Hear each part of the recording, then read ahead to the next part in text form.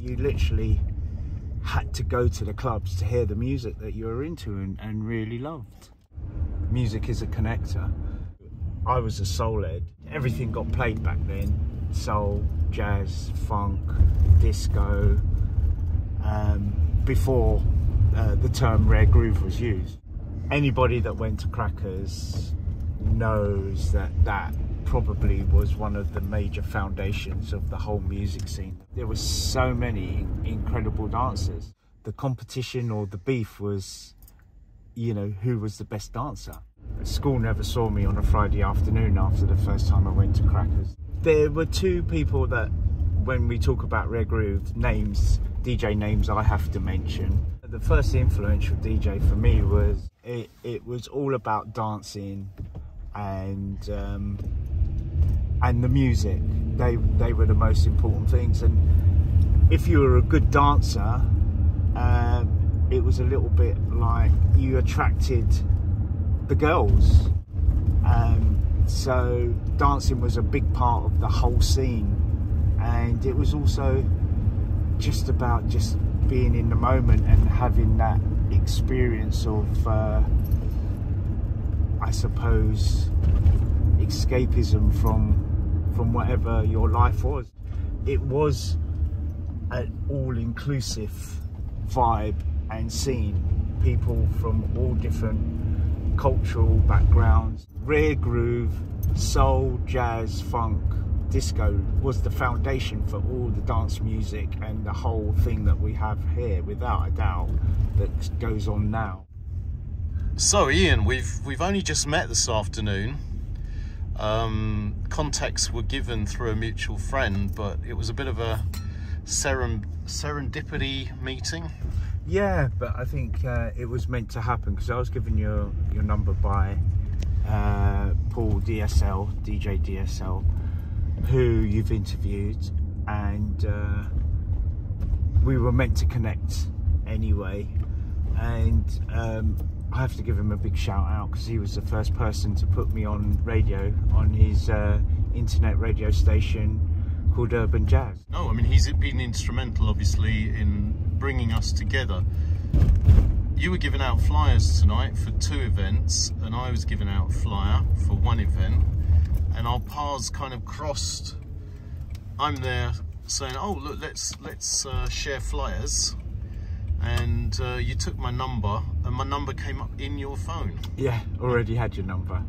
So yeah, he'd already passed it on to me. So yeah, we connected even without having to contact each other. But it's a small world, and I think that everyone who, you know, was part of that era is connected anyway. It's just, you know, through Facebook and through, you know, modern media, those connections are not only being reaffirmed, but some of the cross connections that were missed maybe the first time round are starting to sort of materialize. So yeah, it's no coincidence. Yeah, completely. I mean, the whole music scene is music is a connector, and we've probably been in the same club together and not known each other. Well, you've already, like, just before we turned the camera on, you've already mentioned, I think, 3 clubs. I mean, 2 of which were clubs I actually organised, and 1 was Gone Clear. So yeah, we've definitely rubbed shoulders. So that would have been Slow Motion and Soul Kitchen. Yeah, so both of those clubs were clubs that I organised.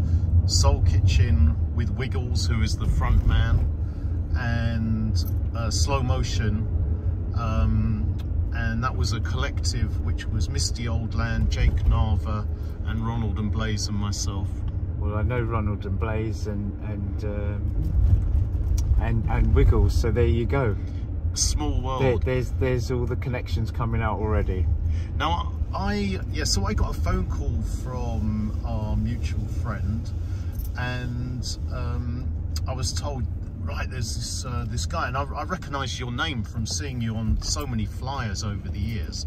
I'd love to hear your story.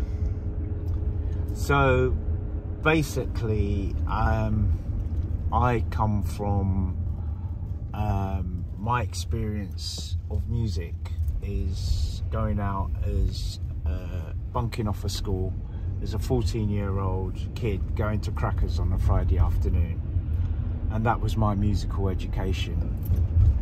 And anybody that went to Crackers knows that that probably was one of the major foundations of the whole music scene that we've got going on here in terms of dance music.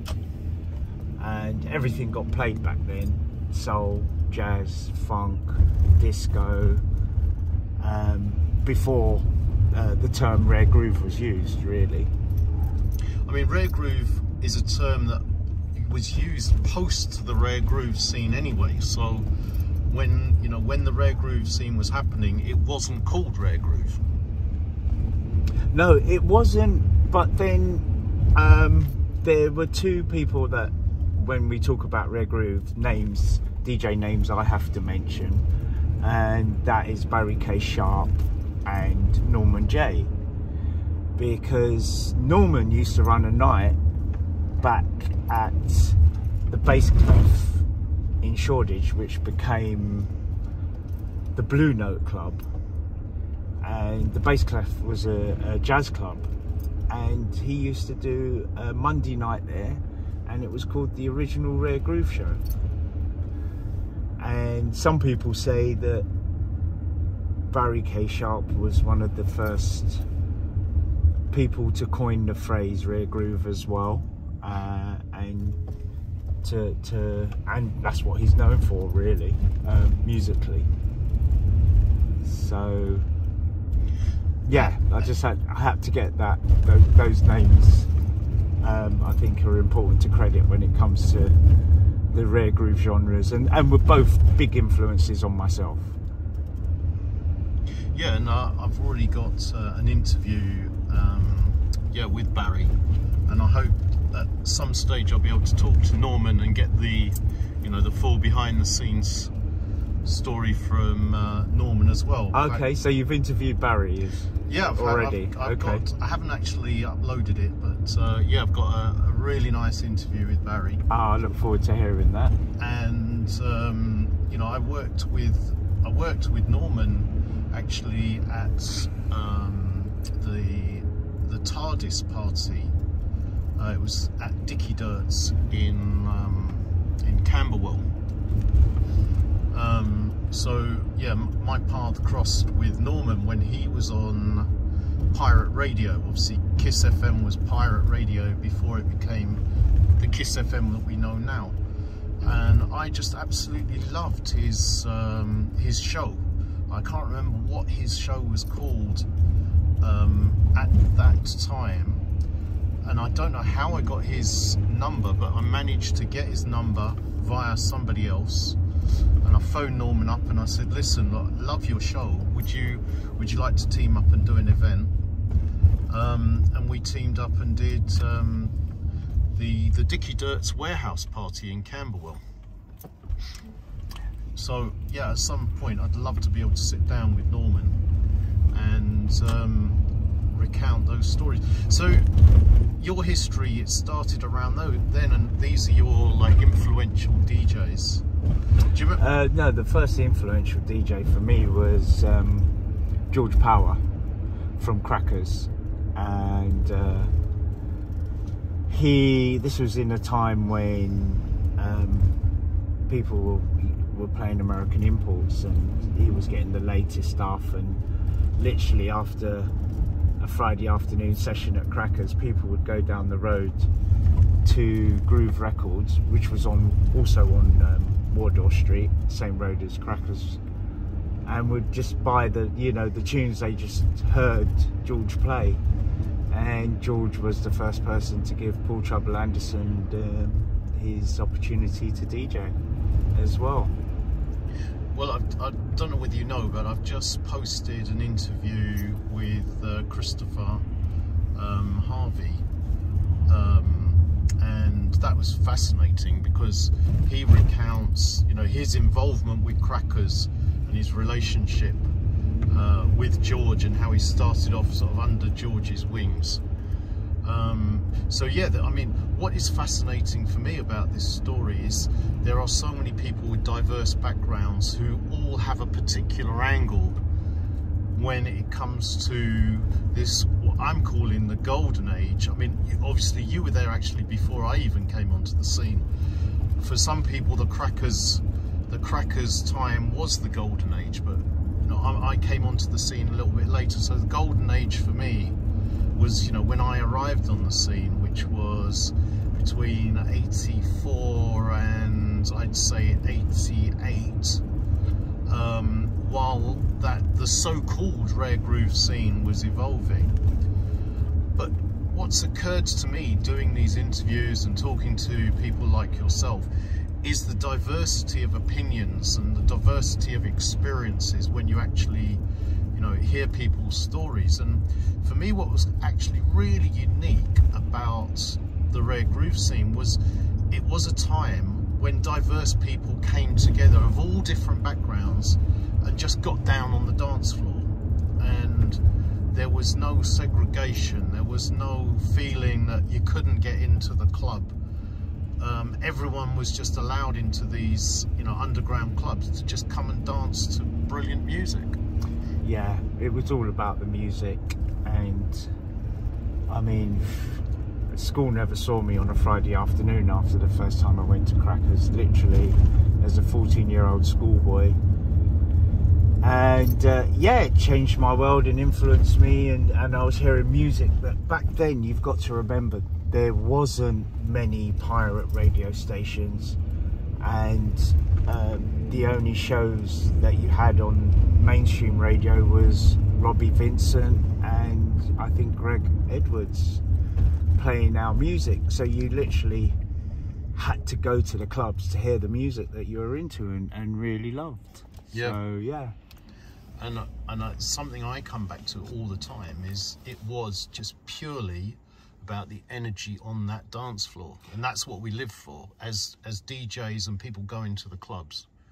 Yeah, completely. It was all about dancing and the music. They were the most important things. And if you were a good dancer, it was a little bit like you attracted the girls. So dancing was a big part of the whole scene, and it was also just about just being in the moment and having that experience of I suppose escapism from whatever your life was. And it was an all-inclusive vibe and scene, people from all different cultural backgrounds and various jobs. It was all about the music. So for instance, I grew up in the area where it was soul patrols, so different areas had a soul patrol, and you were part of that soul patrol, and you would go to the clubs and represent your area being part of that particular soul patrol. Now we're literally driving through Mitcham now, and it's a coincidence because my first, rather than forming the soul patrol or joining the soul patrol, I formed my own, which we called the Mitcham Funk Department, and that's because I went to school in Mitcham. And yeah, the big influence for me in local South London was the Wimbledon Soul Incorporation, which was the guys who were going to the clubs but a couple of years older. So they were the ones that influenced us, who would bring the music back, the latest dance moves, and the fashion as well, because it was very tribal back then, and you know, depending on what music you was into was how you dressed, for instance. So I was a soul head, and so you dressed, and the fashion changed on the regular, the dance moves changed weekly, and so, you know, the new releases and the music. So it was a whole scene that, you know, you were part of. Yeah, and the energy on the dance floor. I mean, I'm not a dancer like you. I'd never pretended to be a dancer. I was never good at dancing. But when I played this music, the energy that it created on the dance floor, symbiotically, I was absorbing that. You know, whether it was in my soul, I felt as though I was part of the dance floor, even though I can't, you know, dance like the best dancers. You know, I'm what you would call a dad dancer. I'm an awkward white guy who was brought up on, you know, Led Zeppelin and Pink Floyd, and I was never exposed to music, or what I call funky music, you know, when I was much younger. But you know, as I played this music and as I saw the reaction on the dance floor, you know, I became addicted to finding more and digging deeper and finding those oddball and quirky tunes that told a story on the dance floor. And to me, the rare groove, you know, it paints different textures. You know, with house music, you're mixing in the 4/4 beat. Yes, every record's slightly different, it's got little different phrases, but with rare groove, you know, you're going from 80 BPM right up to 130 BPM, and you've got every genre of music in between. And someone said to me tonight, which I thought was quite poignant, they used the word, I think it was actually Nikki Confusion, who said to me tonight that the DJs back then used to do what she called cherry picking. And to me, it wasn't just the rarity of the grooves, it was the ability to find these grooves on each album and cherry pick the ones that you wanted to tell the story. Yeah, no, completely. And I think it still is as a DJ as well, in terms of playing music, because it's about choosing the certain tracks off of, for instance, that album that works. For instance, the whole northern scene, soul scene, happened because of the B-sides. It was about playing stuff that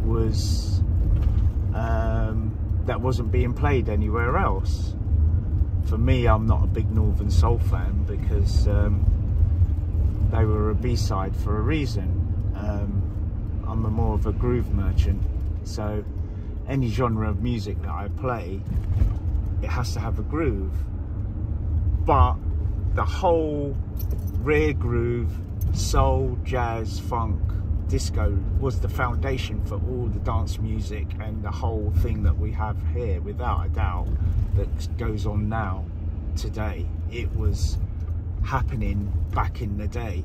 So literally, the soul scene had all-dayers, had weekenders. It was pre-festival. It was laying the foundation to everything that we have going on now. That was happening back then, and we're talking, you know, late 70s, beginning of the 80s. I mean, I came in at Crackers, but there were clubs before that, like Embassy and Global Village. But Crackers, most people would say, and George Power was really instrumental with forging like so many well-known DJ names now who are relevant in music now, came through that whole, went to Crackers, came through the whole soul, jazz, funk and rare groove scene, and that's what they started off playing. And I mean, your recollections of some of the dancers? Because again, what we're doing is we're talking to, you know, people. I mean, you obviously evolved from the dance floor to also loving the music so much and DJing and buying the records. And you know, the scene wouldn't be the scene without the dancers, because it's the dancers, and I always say it's all about the dancers. The dancers are, for me, what, you know, fueled my journey to find records, you know, that fired the dancers. So there was this kind of, I call it the positive loop. You know, the energy came back off the dance floor, that drove you to go and dig for records the next week with the little tiny bit of money that you'd make. Often well, most of the time it was like less than 50 quid or 50 quid at the absolute most. And then you'd spend that money to find the records for the next week on that £50. So, you know, in those days you go around all the record and tape exchanges. In those days you could pick up 12 inches, like US import 12 inches that weren't really wanted. They were just chucked down in the basement of record and tape exchange. I think the top price was 60p, and you know, some of them were marked at 20p. So you could come back with like bags full of records if you did the rounds at the right time, just as they put out the new stock. So yeah, I really want to also, you know, talk to, I mean, as I said, you come from the dance background as well. Can you mention some of the names of the people that you absorbed energy from on those dance floors? Well, my first memory and one of my favourite dancers was Paul Anderson, because he was a dancer before a DJ. He was a trendsetter. He came with new moves every week, and before I even knew him, I just, you know, if he touched the dance floor, him and Freddie, a circle would form around and people would watch, and it was all about challenging and showing off how good you could dance back then.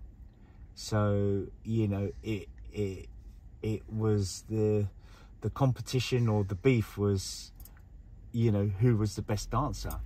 And there were many dancers back in the day who were just as good or even better than Paul. But for me, him and Freddie, they stood out.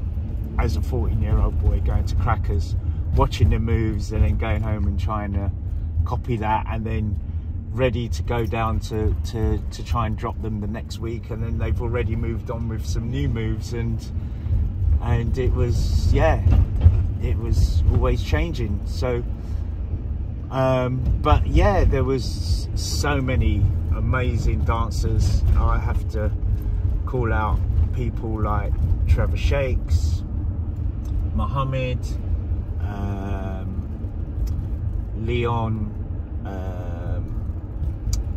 Leon Herbert. There were so many incredible dancers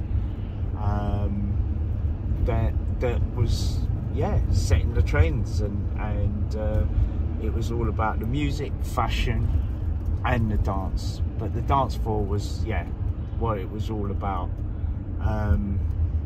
And you couldn't, if you were a good dancer, you would get challenged on the dance floor as well, and you had to be ready to drop some moves, because all of a sudden, if someone challenged you on the dance floor, that was it. A circle would gather round, and you were in the spotlight. And you was in the spotlight, and you had to be able to pull out some moves, otherwise it was all over.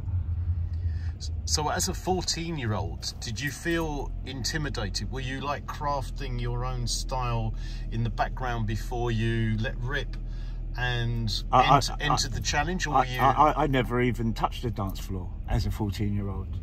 There was no way. I was just watching and learning. Absorbing the energy. Absorbing it, going home and practicing.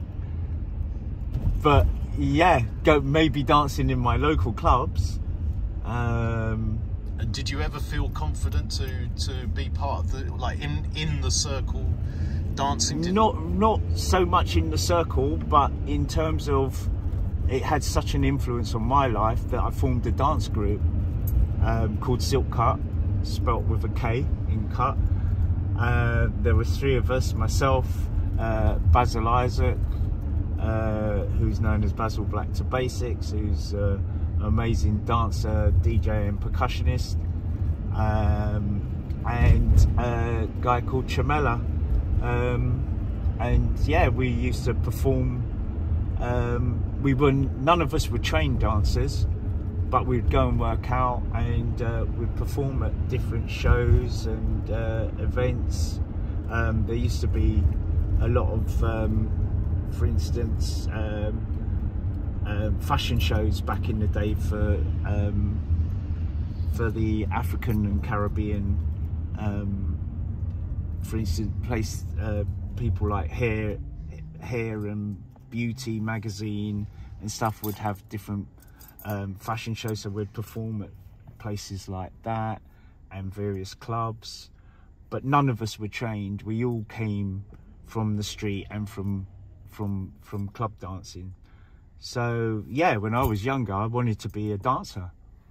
And a lot of the club dancers used to get picked up by the talent scouts who were looking for people to make their TV shows look good or their videos look good. They'd actually go around the clubs and pick people out or invite them.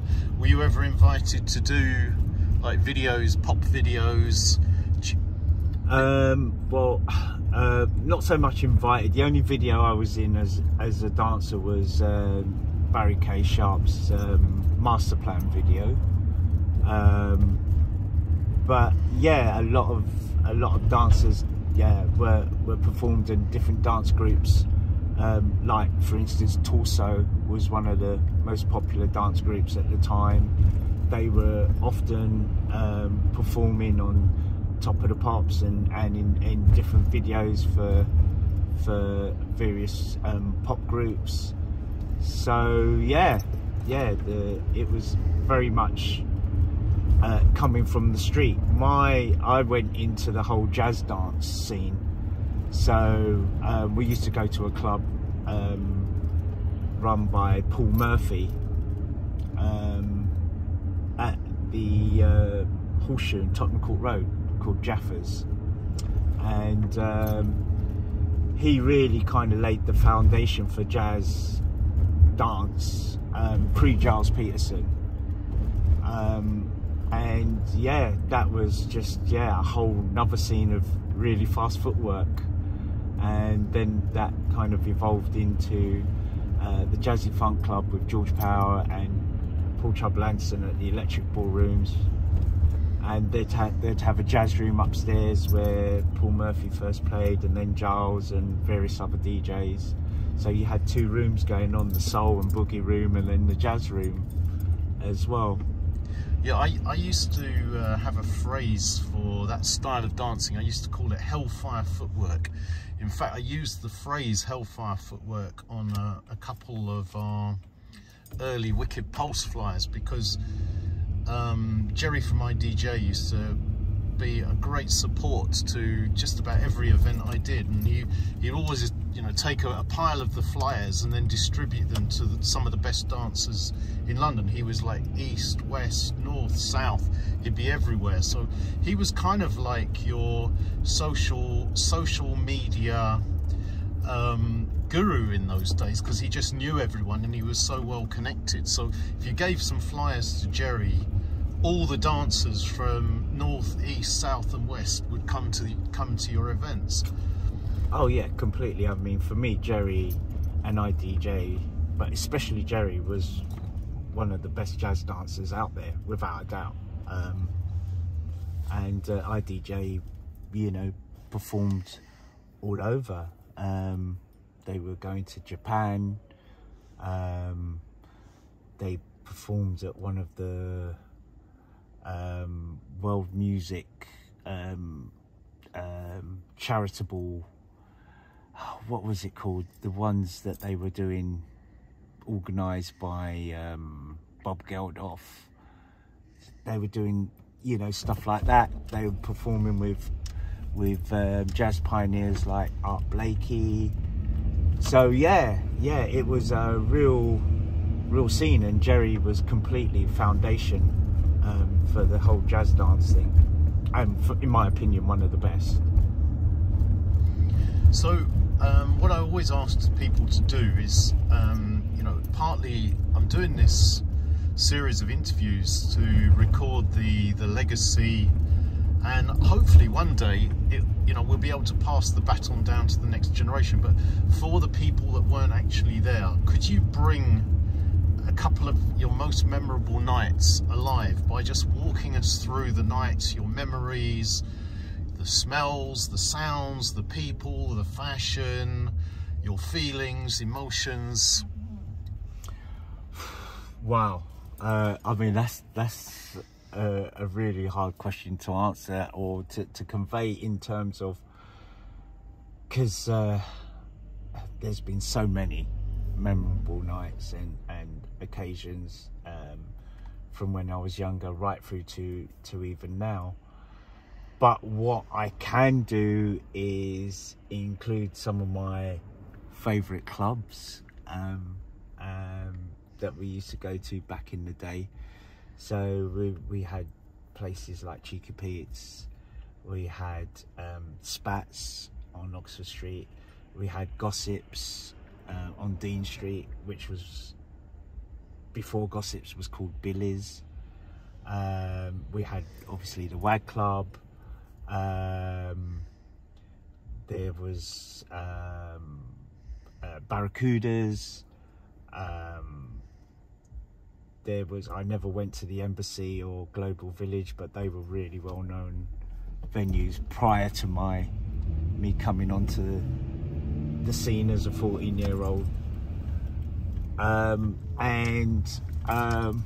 Oh yeah, there's some of the clubs that I remember off the top of my head as a youngster going out to that was very kind of early foundational nights and clubs, because back in those days with the soul music scene, it was a scene where you could go out every night of the week to a different club and hear your music, and it was a scene that where, as I said, to hear that music you had to go to the clubs because it wasn't being played in the music and on the radio, and you had to go to those certain nights because they were the only nights that you would get into, because if you went to those same clubs on a different night that wasn't playing that music, you weren't even allowed in if you was a person of colour. So that was the era that I grew up in and experienced. So yeah. I hope you don't mind. I'm just going to push you for one memorable, because I just love it when people get absorbed by that almost eureka moment. All right, well, I'll tell you what. I'll tell you one significant moment for me. I mean, there have been many, and it would be hard to choose, but my life-changing moment was when I arrived for the first time ever. This was a long time before the Rare Groove scene. This was Camden Palace at Rusty Egan and Steve Strange's night. And we'd been tipped off that it was this great night. Didn't know what to expect. My experience of like clubs was, you know, school disco or college disco back in those days. And I think the transforming moment in my life where I realised there was a whole another world out there was when I walked in at balcony level from the Camden Palace, because you'd actually come in front door and then you walk down this long corridor at the side, and then you come in, and then suddenly there was just this absolutely incredible gathering of 1,000, 2,000 people. And it was like entering the carnival of life that you'd never known existed. And I think that was the first moment when I realized there was a world outside, you know, my little bedroom, listening to, you know, Pink Floyd and getting together with mates and, you know, hearing Led Zeppelin and that kind of music. There was suddenly this whole new world that sort of opened up to me, and that began my journey. I mean, it's a very long journey, but that was kind of almost like the revelation of, wow, this is another world I can connect with and I didn't know existed. So yeah, it's really sort of finding those moments in life when you just felt this is going to take me on a life journey. Have you ever had one of those kind of moments? I mean, you've mentioned Crackers. Well, that for me was the club, Crackers. Yeah. That was it. As a 14-year-old, you know, after experiencing that, it was a different world. And completely. That's then taken you on your journey. Was the beginning of me and me getting into the whole music, fashion, the whole 9 yards. Because as a 14-year-old experiencing, for one, I don't know how I got in. I must have looked about 12 at the time. So I don't know how I got in, and to just hear the most amazing music, see some of the best dancers, it was just a whole nother world, and it was incredible. So yeah, without a doubt, Crackers was that for me as a 14-year-old experiencing something that was life-changing in that sense. And obviously that stayed with me, because I'm still into music, and I still collect records. And you're still promoting and putting on events. And I've got my own flyer pack called Soul Pack that I developed, which was developed specifically for the world soul, jazz, funk, disco and electronic dance music genres. Is that still going right now? Well, I tried to knock it on the head after lockdown, because I was like, I can't see this ever coming back. And there I was today with a handful of flyers when I met you. Yeah, absolutely. And doing the same thing. Damn, I need to put my London Rare Groove party flyers in your pack, so we need to talk business. Yes, yeah, definitely. And everything I do, I'm an event coordinator, so I still work within the industry. Now it's revitalizing after what we've just been through the last couple of years. Basically marketing, promoting, putting on events. I also offer an artist liaison service where that's why I got this car. I'm known as the driver as well as the flyer guy. So I pick up work for different promoters, bringing in international artists and DJs. I do the airport pickups, take them to the hotel, to the gig and back. So I get to meet some legendary people on a personal level as well. Still very much has been a very big influence on my life from what I'm involved in now and still do.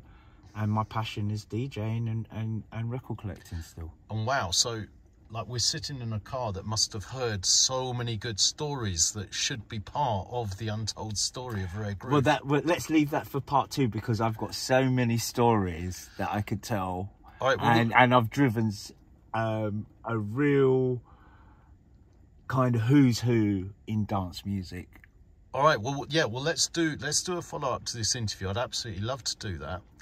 But just to finish off with, let's hear about your up-and-coming events. Please tell everyone where you're going to be DJing, where your events are, where they can find you, and what you've got up and coming. So all my handles, Insta, djsoulprovyder, all one word, spelt with a Y, and Facebook, Ian Milne, DJ Soul Provider. So you can catch me there. On the socials, that's the platforms I'm on. I've also developed a social media app that we're going to be launching this summer called I House You, for electronic music lovers and house heads. Also the gigs I've got coming up next week, which is, what's the weekend? Is it the 23rd, 24th? No, sorry, the 29th and 30th and the 1st. That's April, yeah. April, yeah, the end of this month. Next weekend is I'm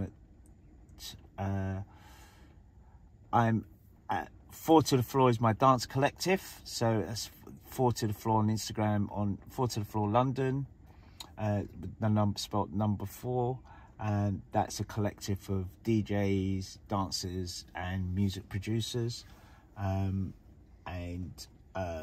we're doing Next Door Records on Friday, this coming Friday, which is, I'm not sure of the date of that, but I think it's the 28th 28th or 29th. And then on the Saturday, I'm going to be at the Three Crowns in that's Stoke Newington.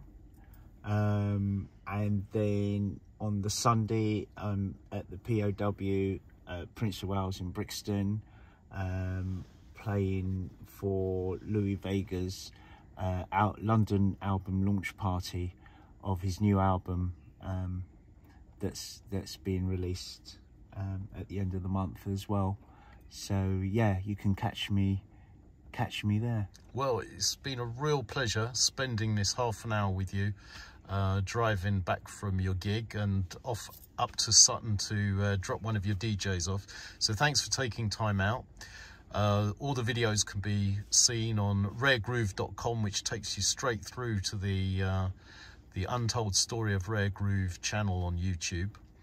And just to leave everyone with a kind of little teaser of an untold story, because we'll get to the untold stories in the next one.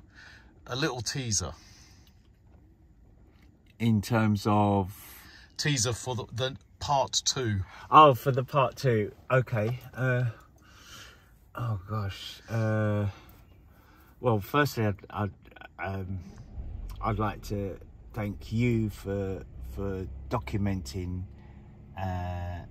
our story, because this is something that I think is really important to be documented, to hear not just my experience, but you know, talking to all the series of different people that you've spoken to. So yeah, big up for that. And one of yeah, God, there's so many stories, but a huge I had the privilege of driving Frankie Knuckles before he passed on, and he was probably known as one of the godfathers of house music in America. And he was doing a gig in London, and he was probably one of the nicest guys I've met, and you kind of understand why he does so well, and not just music wise, but you know, why he was such a, you know, well respected and you know, done so much within the industry, because he was genuinely just a nice guy. In an industry that you can imagine can be full of egos. Great. Well, again, thanks so much for spending this time with me, and I look forward to part 2. Myself included.